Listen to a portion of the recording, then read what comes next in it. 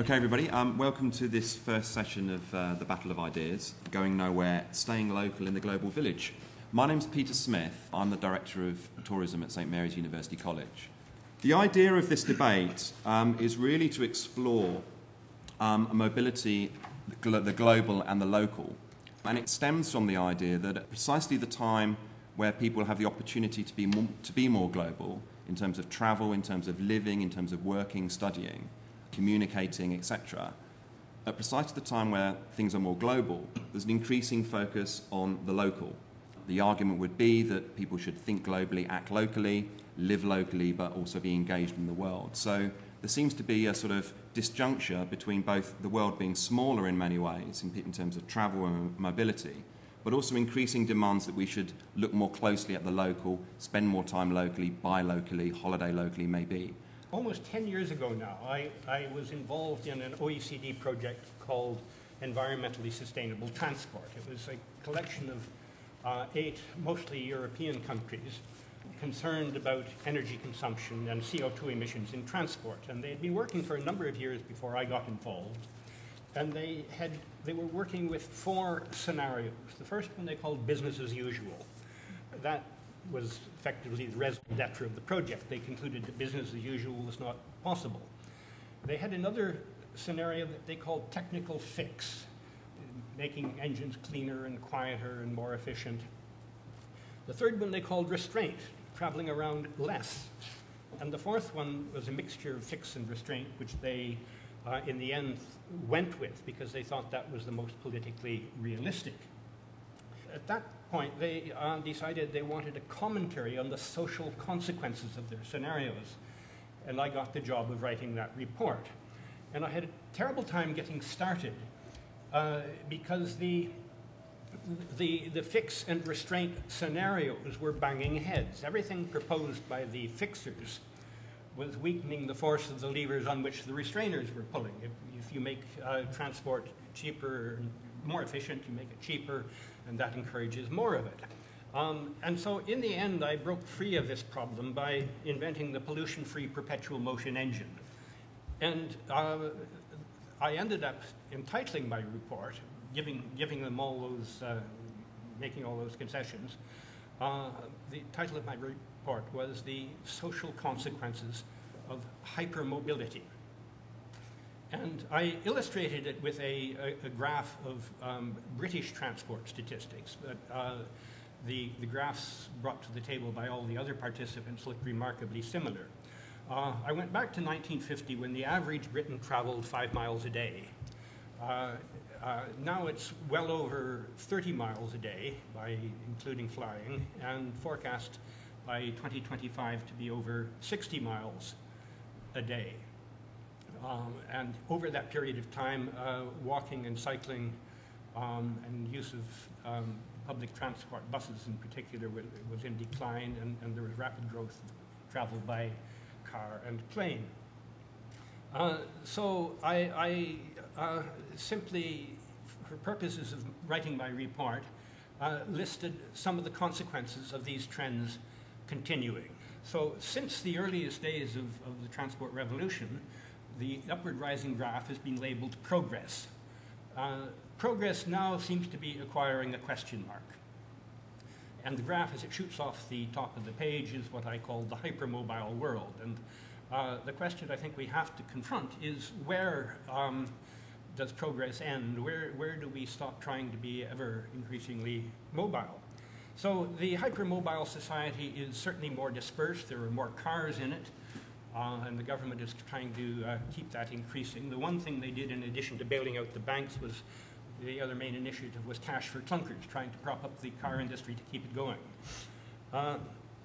It will be more socially polarized as the average number of miles traveled per citizen per day increases. The variance about that average increases. Those who don't have access to cars or can't afford flying, they become second-class citizens, dependent for their mobility on the withered remains of public transport or the goodwill of car owners.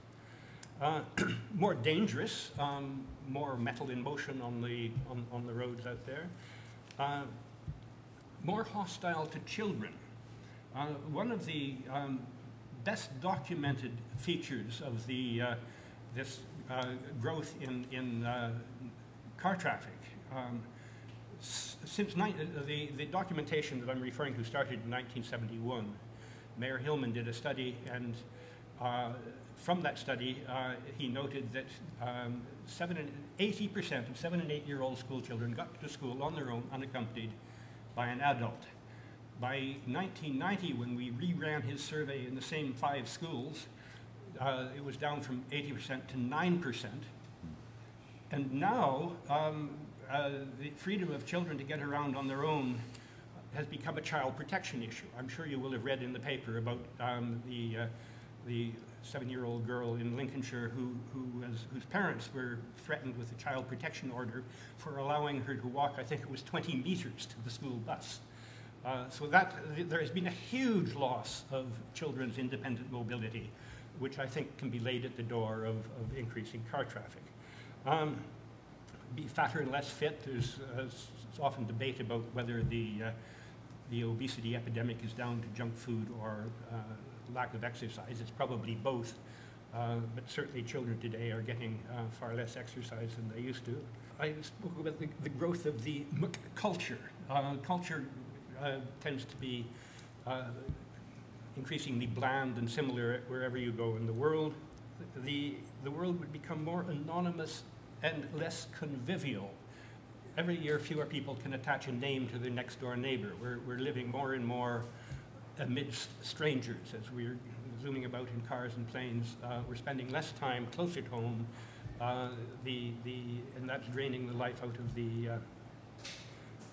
the traditional geographical community. We're living more and more in virtual communities of interest. More crime-ridden, not necessarily with more crime, but more fear of crime. Again, I think that can be related to the loss of trust that goes with living in increasingly anonymous societies, and that hugely changes the style of policing. If the villains are taking advantage of modern technology and cars and the internet and all of that, and the police don't keep up with their increasingly Orwellian style of policing with CCTV, and now we read they're going to keep track of all our emails and internet access and phone calls. How do you police an anonymous society unless you keep track of who's doing what within this anonymous mob? Finally, less democratic. As we become more mobile, the scale of government has to expand. If we cross traditional authority boundaries, the scale of problems that need governing enlarges, and if the scale of government doesn't grow, then government becomes impotent. And so we have witnessed this migration of political power, authority, responsibility from town hall to Whitehall to Brussels, and ultimately to completely undemocratic organizations like the World Trade Organization. And that, I think, drains belief in the political system. Certainly drains our belief in the possibility of having any sort of influence over it. Over a 10-year period, I used to straw poll at some point in the year, all of my students. Can you give me the name of a single European MP who represents you? In 10 years, I got precisely one student who could name one Euro MP. That's not democracy as I remember it. I'll stop there. Michelle, you represent everybody involved in the mobile industry, certainly on international in terms of flying, and you know, how would you answer the charge you're contributing to this hypermobile world and all the list of crimes which John's outlined? Well, we are, obviously. We're enabling the mobility, but from our point of view, from my point of view, I see that as a very positive influence. And of course, you know, there'll be issues that have to be addressed, but in general, I think that the mobility that we've achieved, which is sometimes called the democratisation of air travel, has been very positive in terms of the broadening of our cultural references. You know, across the board, and there's a kind of tendency to be a little bit snobbish about that.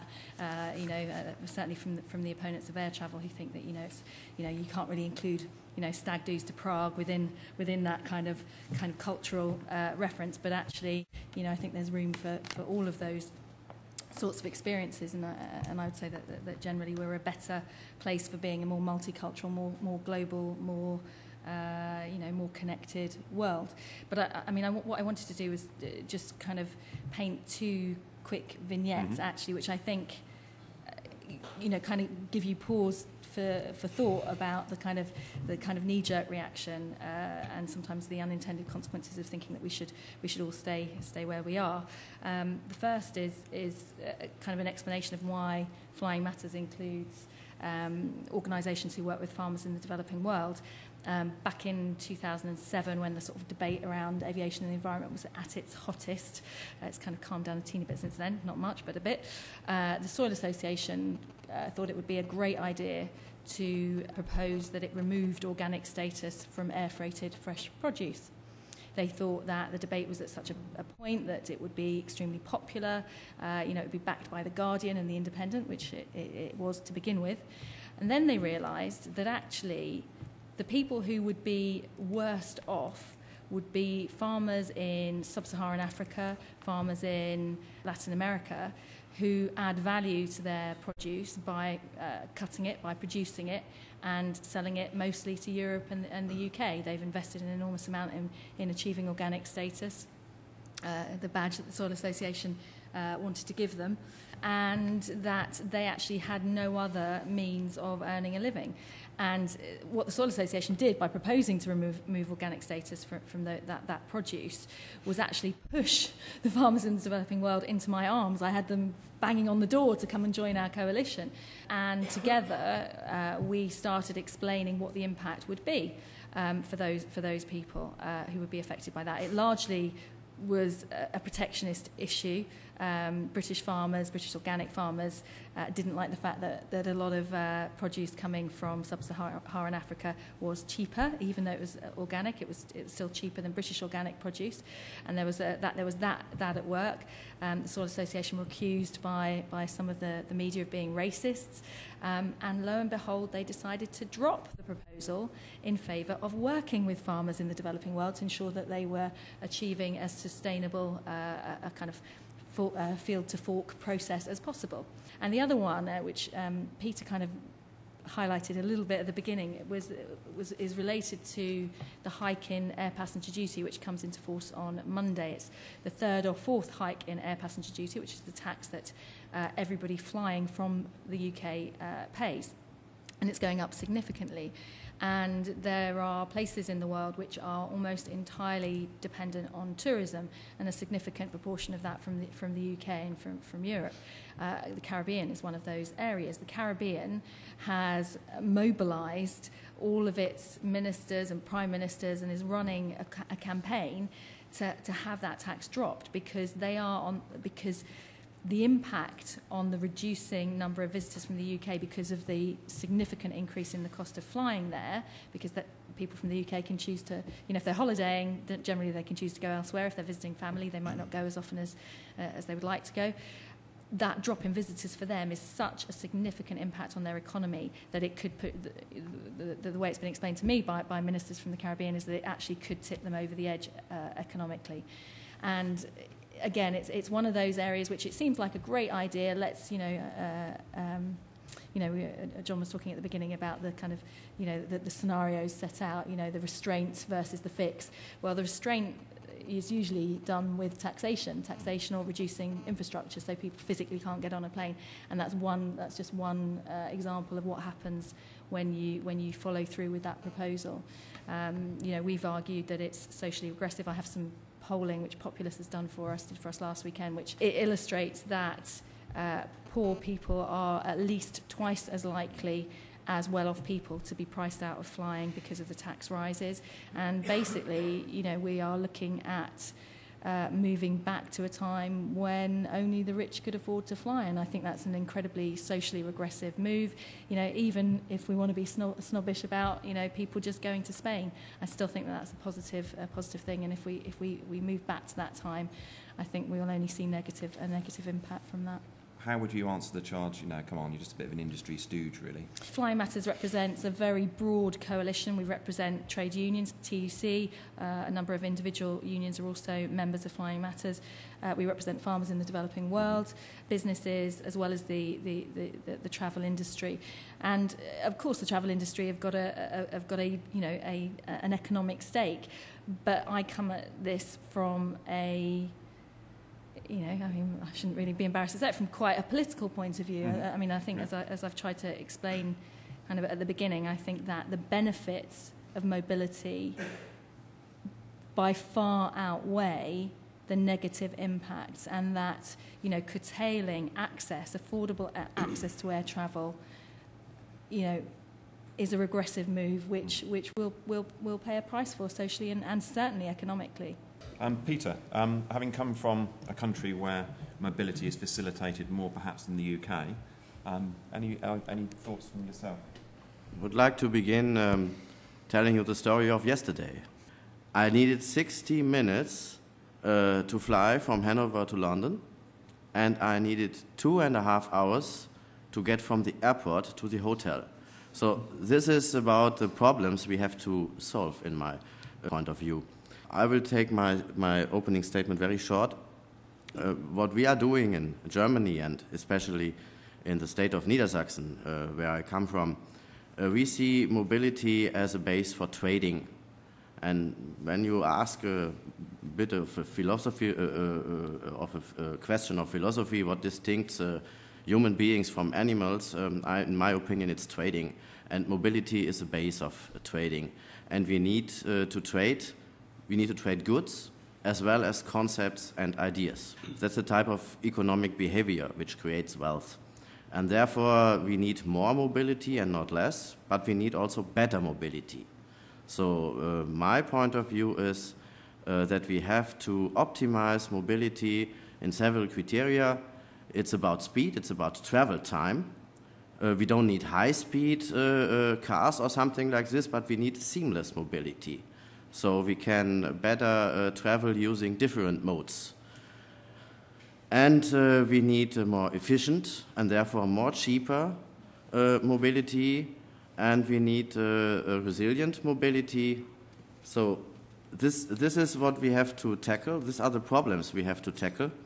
And I think the solution is based on technology as well as on new mobility concepts. Philippe, your books, Open World and Immigrants, Your Country Needs Them, very much, you know, in praise of globalisation, mobility, etc. And I think I got a little quote, says, particularly with a Emirates professor of geography, the beauty of globalisation is that it can free people from the tyranny of geography. Sure. Ever since the invention of the wheel, human progress can be measured by increases in the speed, affordability and ease of mobility. So if you think we're going further, faster, cheaper and better, is what mankind has tried to do throughout recorded history. And yet now, at the cusp of the 21st century, we have this toxic backlash against modern mobility. And it's striking. Even the Conservatives used to be the party that championed driving and flying. And now you have Boris Johnson trumpeting his new cycling scheme. And his aim is to turn the clock back to 1904, when 20% of the trips in London were done by bike. And he quipped at the time, said, "What's the point of being a Conservative if you can't try to turn the clock back to 1904?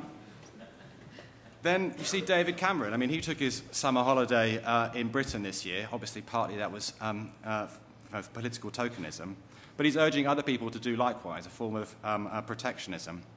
And then you see, you know, the new government cancelling plans for the third runway at Heathrow, and also cancelling plans for any other airport in London to expand. Then there's the high-speed rail link. You know, China's building 10,000 miles of ultra-high-speed rail by 2012. And we are planning to build our first high-speed rail link north by 2027.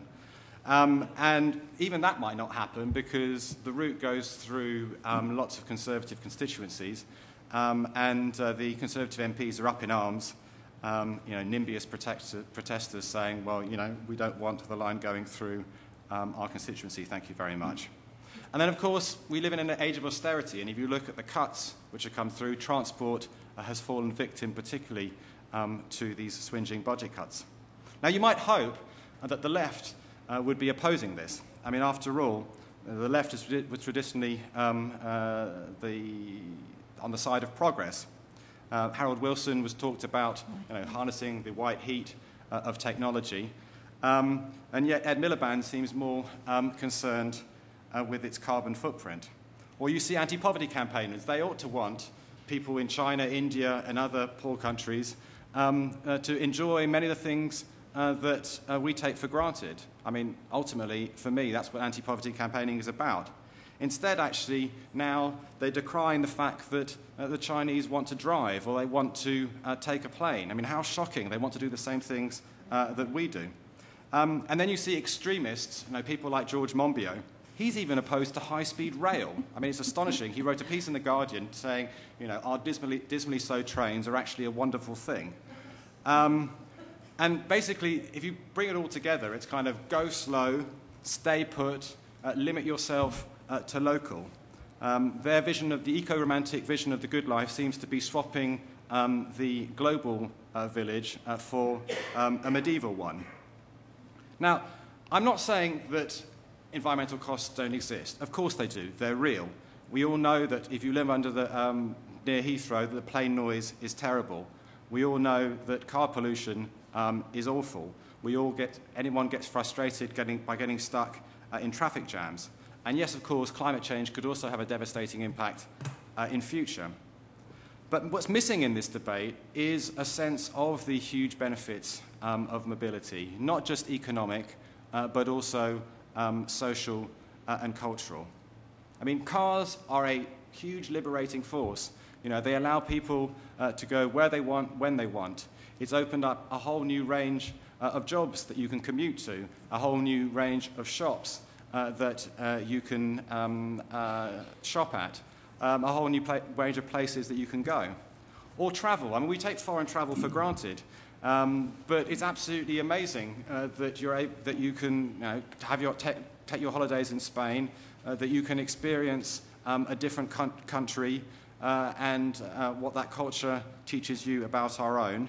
Of course, it permits also international trade, not just good for us, but as Michelle pointed out, vital for developing countries.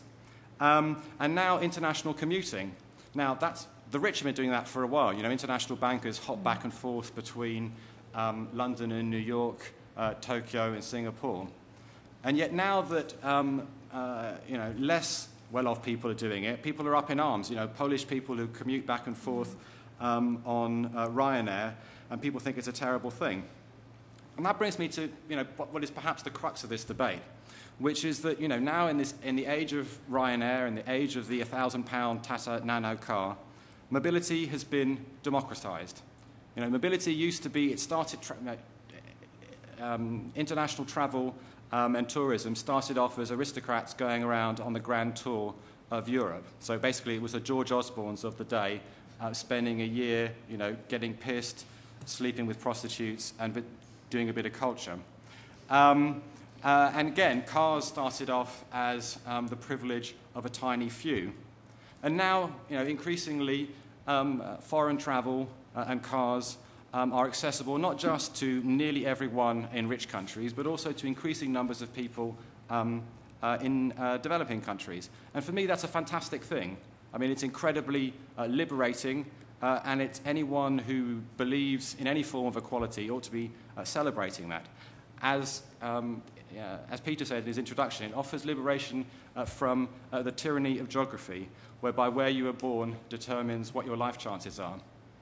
I mean, you might have heard of a book called The World is Flat by Tom Friedman, and that was a bestseller. And it seems, many people took its message as being an obvious truth. But the reality is that the world is not flat at all. The biggest single determinant of how well someone does in life is not how talented they are. It's not how hard they work. It's where they were born and who their parents are. And being able to move to a different country can help overcome that huge disadvantage. So that, if anything, is the biggest benefit of mobility. So what does that mean? We've got huge benefits of mobility, and we've also got environmental costs. What do we do? Well, the essential way forward is not to try and limit mobility, it's try to minimize those costs. So we should be building more railways, more runways, but we should also be developing quieter planes, which we are. We should also be developing more fuel-efficient planes, which we are. We should be also developing new fuel sources, which we are. There was recently the first flight ever with a plane fueled by algae. Likewise, people should be able to drive wherever they want, but we should have cars with cleaner engines and with electric batteries. And again, those new technologies are being developed. And yes, cycling is great. I mean, it's bloody dangerous in London, but it's great. Nothing wrong with cycling at all. But it is not. It should be a complement, not an alternative to investing in faster trains, in better tube lines, in new bridges, flyovers, tunnels, and the like. We don't have to choose ultimately between growth and greenery. I think that's a false choice. Instead, we need to be developing new technologies. We need to be tapping the limitless energy of the sun, the wind, and the atom. And like that, we can have all the benefits of mobility and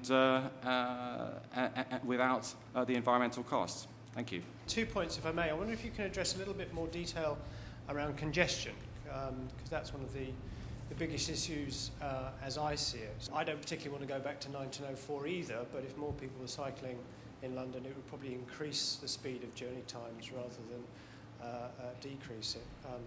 I think average speed in London for journeys is judged to be between about 8 and 12 miles an hour, even without using bicycles. Have any of the measures that have recently been adopted to restrict travel had any effect whatsoever? You might argue that, a £1 here and there on a short-haul flight will have a peripheral impact. But when you're looking at, £300, £600 for a family of 4 to go to India, that does have a significant impact. And we've done quite a lot of research. We've done research with the National Centre for Social Research, which is the leading social research body in the UK, which demonstrates that that there are specific price points at which people decide that flying is too expensive for them, and they certainly do less of it.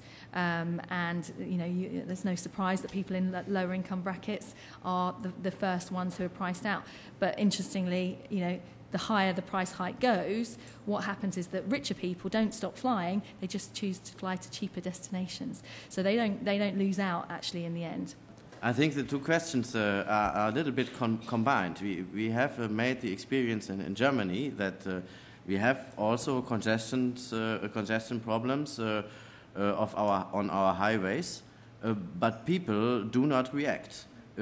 People will drive.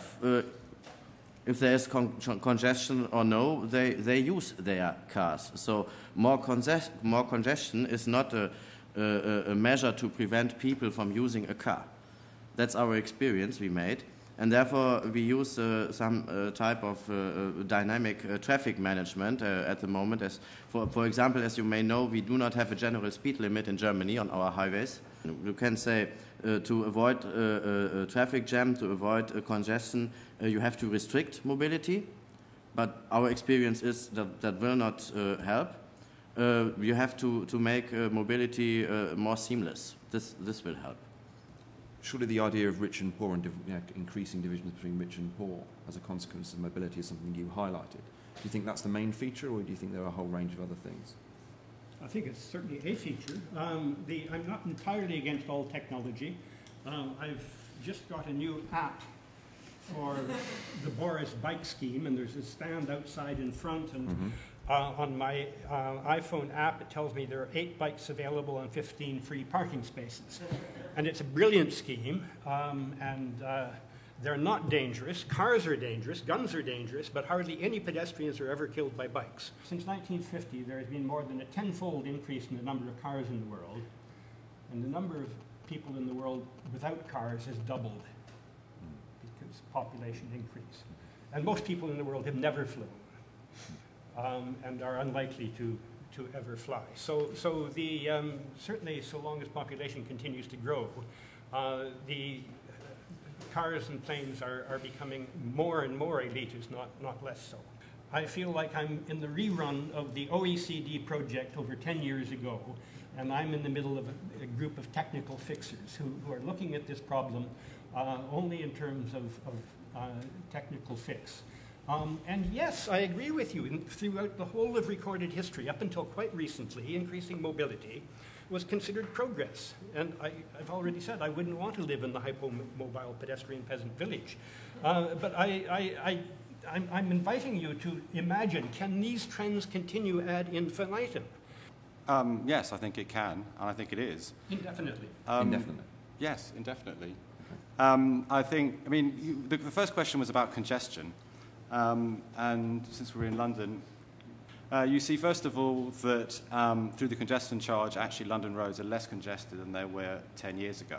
Second of all, if we built more tube lines and put more buses on the road, we could move around people much better and much less congested. And that's not a pipe dream. You look at Paris. Paris is more densely populated than London is. And yet the Paris metro is not as congested as ours. Why? Because they've built more metro lines. They've invested in new technology, whereas we have scrimped and saved. At which point the new line is, well, we just simply can't afford to build new tube lines. We can't afford to build infrastructure. Well, first of all, that's simply not true, because building infrastructure creates future growth and therefore future taxes. And secondly, if you wanted to fund it here and now, you could do it through a land tax. If you look at the Jubilee line extension which was built to Canary Wharf, it cost $3.5 billion in public money, and yet it raised the surrounding land value, the value of the businesses and the homes nearby, by $10 billion.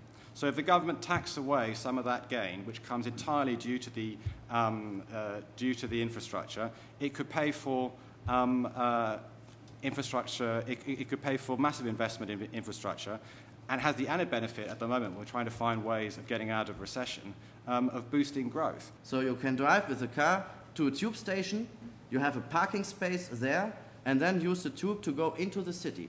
That's very attractive, and that's our experience in Germany. This is a concept which can help. Well, the final point, it's my mind-boggling point again. If growth continues at 3% per year ad infinitum, that's a rate that over a 100-year period increases by a factor of about 20. Now, maybe you have a more active and vivid imagination than I do, but I cannot imagine those trends.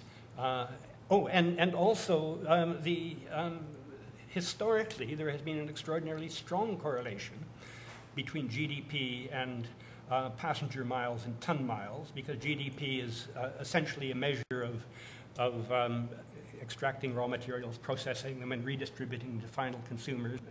So that correlation, I struggle to see how it's going to be broken.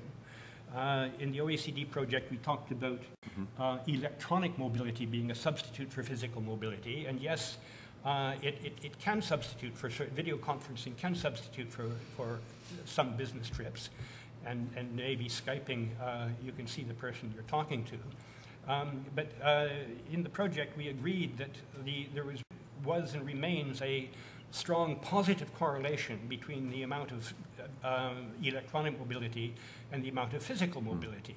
It's more of a stimulus to travel than a substitute for it. And my anecdotal support for that In a course on hypermobility, I found myself in Vancouver Airport, waiting to fly back to London, got chatting to the fellow sitting next to me.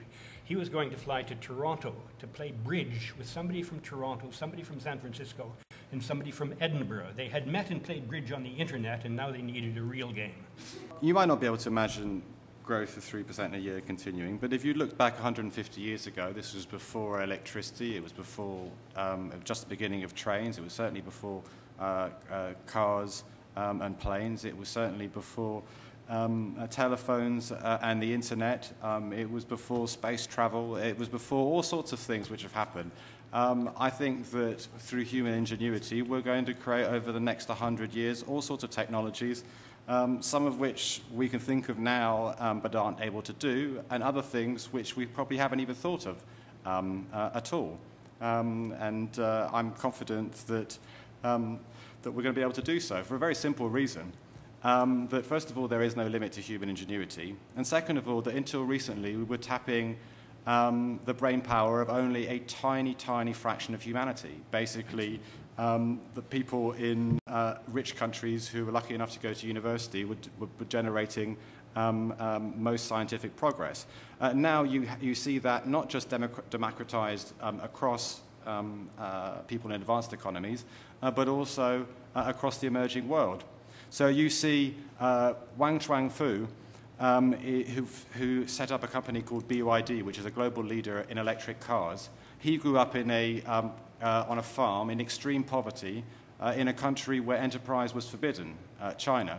And now, look where he's created these technologies which are not just revolutionary in China, but revolutionary for the whole world.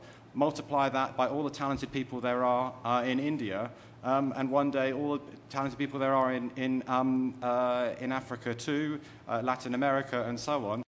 There are loads and loads and loads of new ideas out there just waiting to become technologies that make us all better off. So I am an optimist, and I believe that progress can continue. Let me come briefly to immigration. Do we want people to be more mobile? Yes, certainly we do. I mean, immigration is not just a fundamental human right, a huge expansion of freedom. It's also, gives people the opportunity of a better life, something that we in the West take for granted.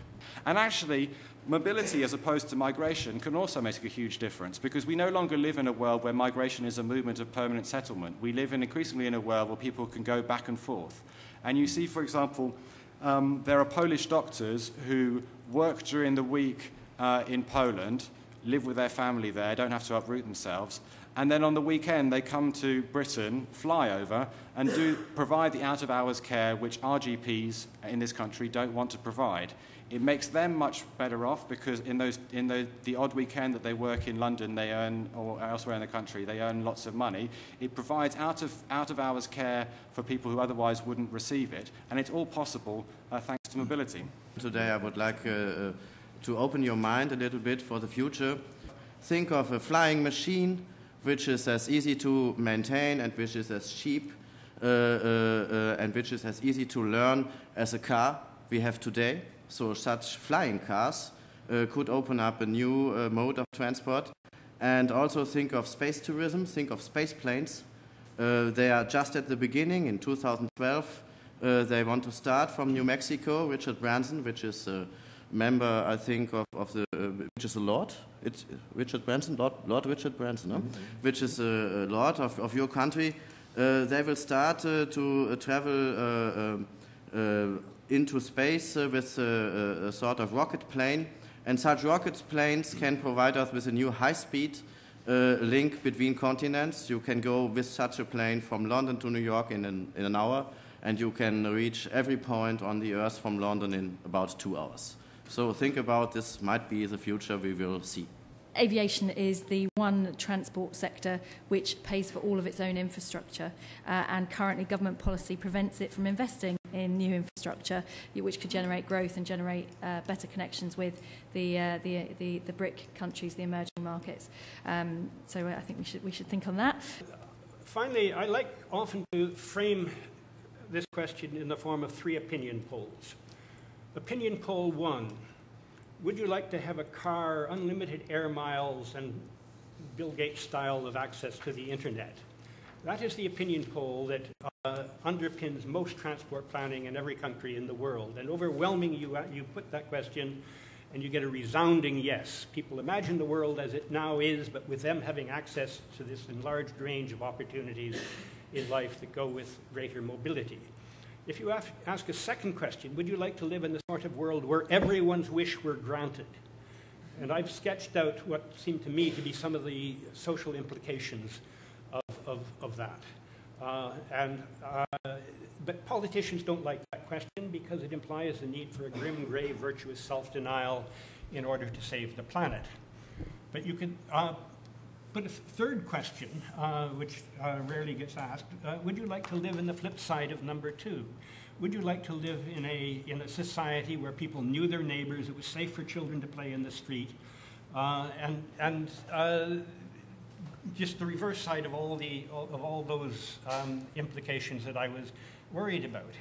And if you put it that way, I think you would end up with a policy that cherished the local, put a higher value on local communities if they're in competition for a high-speed rail line that's going to slice through them. That would tip the balance more in favor of the local community and less in favor of more high-speed mobility.